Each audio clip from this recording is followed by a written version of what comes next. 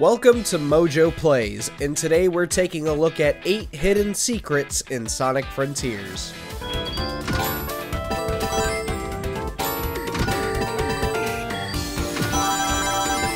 Sonic's latest adventure is filled to the brim with puzzles, bosses, and of course, goodies for Sonic fans of old. How many of these did you spot in your playthrough? Let us know down in the comments.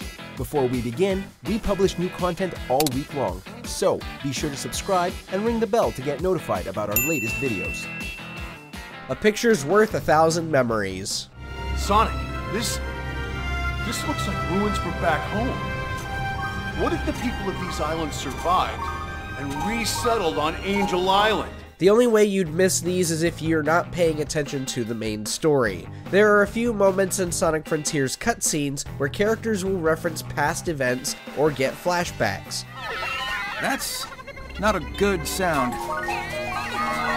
During these moments, Frontiers will display the memory in question, referencing games like Sonic Lost World and going as far back as Sonic 3 and Knuckles. As brief as they are, it's neat seeing a new Sonic game integrate older games into its continuity and lore. I can't lose this! You got this, buddy. Super Sonic Shooter.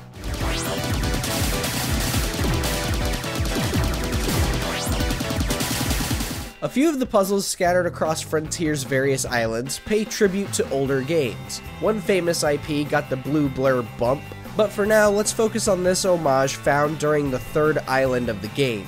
There is a segment where you will have to take part in a somewhat difficult shooter minigame.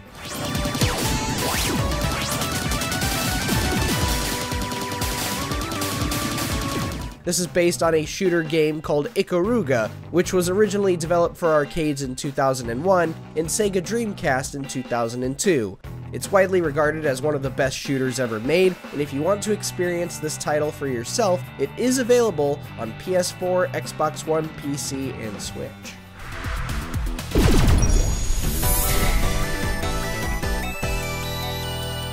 Stack 'em high, stack 'em right.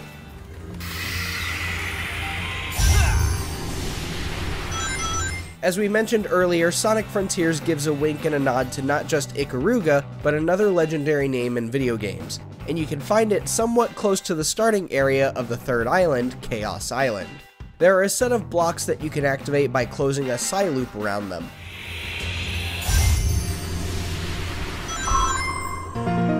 Upon doing so, you'll cause them to start slowly falling onto a nearby platform. Better dust off those Tetris skills if you want to complete all of Chaos Island's challenges. It's really not too tough though, but expect to do this maybe a couple more times afterwards. Chaos controlled and conquered.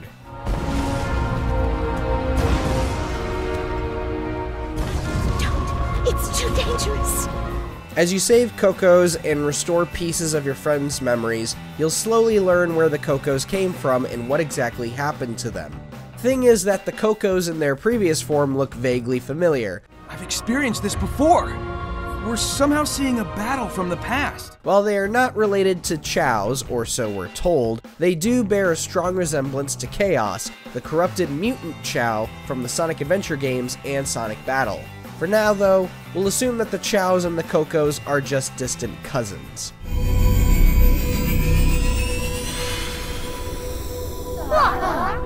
The Nostalgic Diaries of Dr. Eggman. What are gun military craft doing in here? Sage has helped me avoid the worst of it, and it doesn't appear to be manned. One of the handfuls of collectibles in Sonic Frontiers are egg memos, which can only be obtained by purchasing them from Big the Cat. In addition to giving his perspective on certain characters and his findings on who the Ancients were, Eggman will occasionally mention previous events, locations, and characters from past Sonic games. But I have to wonder, back then, was she anything like Sage is now? Such games referenced include Sonic Adventure, Sonic Adventure 2, Sonic Riders, Team Sonic Racing, and even Shadow the Hedgehog. They're very interesting to read, even if they're incredibly short. I tell you, she's a chip off the old block. Well, for a program, I mean, it's not like she's alive. A friend from the panels.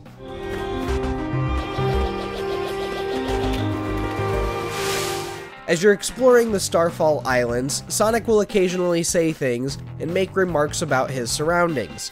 One of these remarks harkens back to an old friend from the comics. I bet Tangle would love climbing around these ruins. In case you don't read the comics, Tangle the Lemur is a friend of Sonic, being introduced in the 4th issue of the 2018 comic series.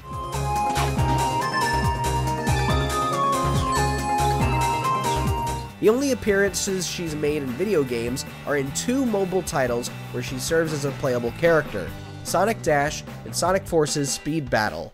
Hopefully Frontiers will be the start of bringing her and more of the comic-specific characters into the games.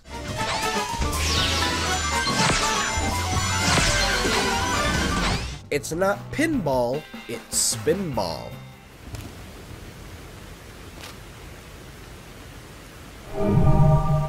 A shocking omission in Sonic Frontiers is the pinball tables. Pinball has been a prominent part of Sonic games, mostly when it comes to the casino-themed levels. Sega really missed out on making it a core part of the gameplay, but they managed to sneak in a one-off puzzle at least.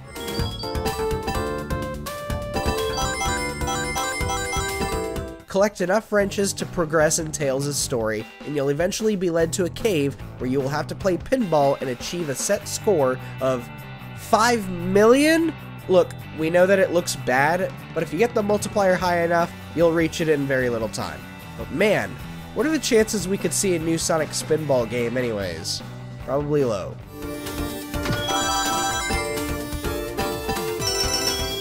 Fishing for antiques.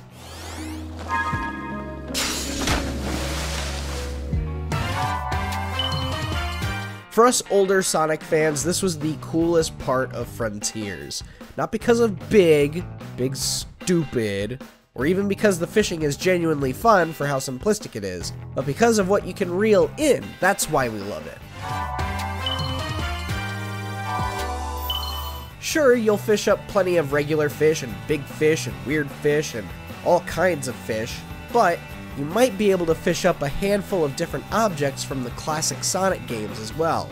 From springs and item boxes to star posts and gold plates, there are several homages to the classics you can reel in for yourself, and they might net you a pretty handsome pay from Big the Cat. Thanks for watching. If you enjoyed the video, there's more where that came from.